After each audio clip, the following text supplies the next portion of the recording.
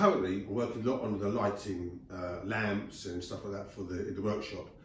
And I wanted to show you this one. It's very much a work in progress, it's a prototype, but it's just started to sort of evolve, and it's been quite a fun project.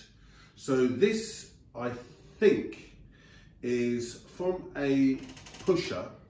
I think it's from a Hippodrome, and the pusher is like a round one, has a central column, and then there's like the sign box at the top, and this goes at the bottom of the column above the playing field, and it's just really sparkly, and I fixed it onto a lamp base, and I've just been finding out how it's going to work and sort of, you know, see what it looks like. And I think it needs some sort of something here.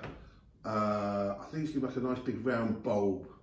It's not going to, you can't shine the light through the lampshade because it's solid.